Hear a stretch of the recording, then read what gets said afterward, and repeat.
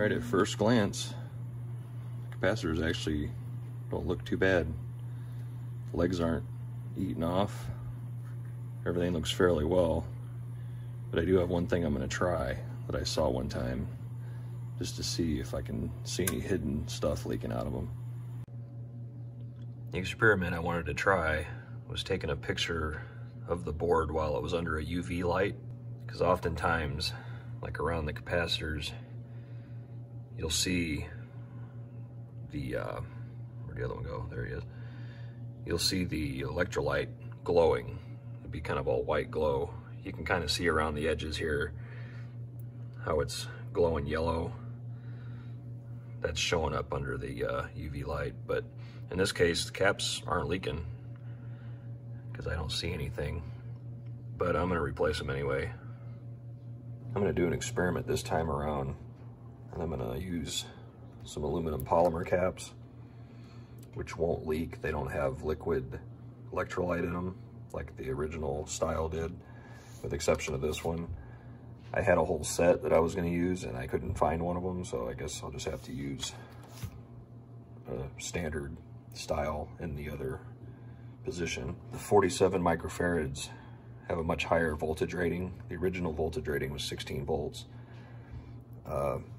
The standard electrolytic I have is a 50 volt, and then the aluminum polymer is a 25 volt. It's interesting though how the size of the capacitor is not much bigger than the old school 16 volt one, just by the way they make things nowadays.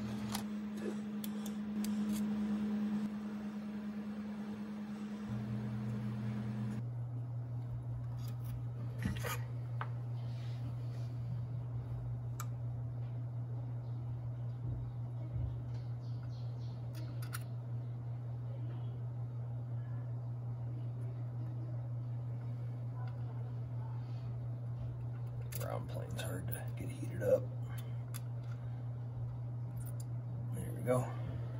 First one out.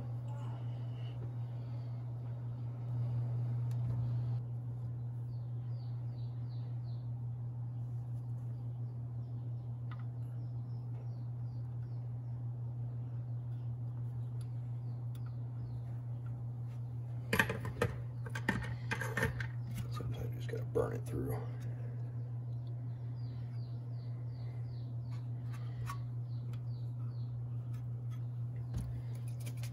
Put a little flux on there.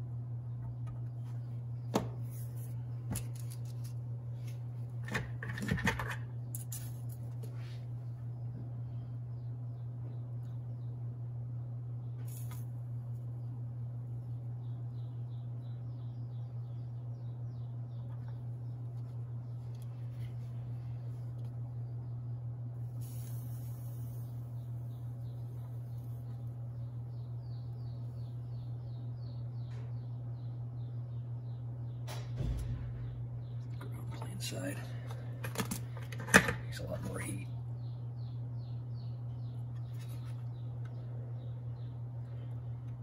Oh no, it wasn't the ground. Yeah, it was the ground plane side. You can see I got it in there. I got a little crazy with the solder though. It went through a lot better than it did last time I did this, so I had to take a little bit of it out. Okay, I got the caps installed. I didn't show much of the installation process because you either fall asleep or want to take your life by the time I was finished doing it. But I did get the two aluminum polymers put in, and then I got the standard one put in. And as I was looking at this thing, I noticed that that looks like the EEPROM chip. So it makes me wonder if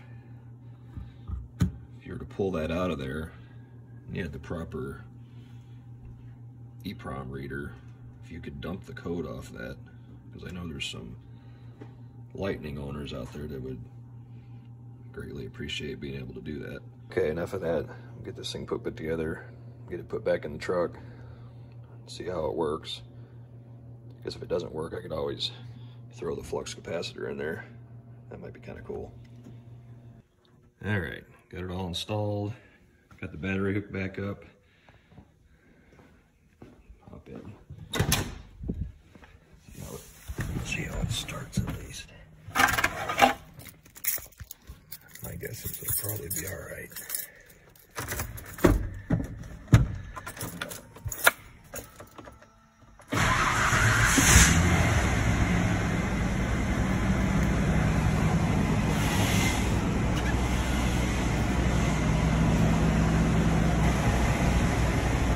Smudge on my lens.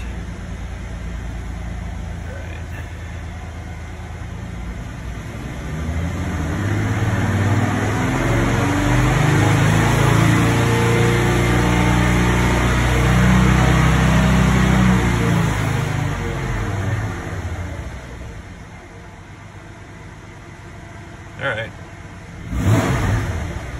So far, so good. I don't.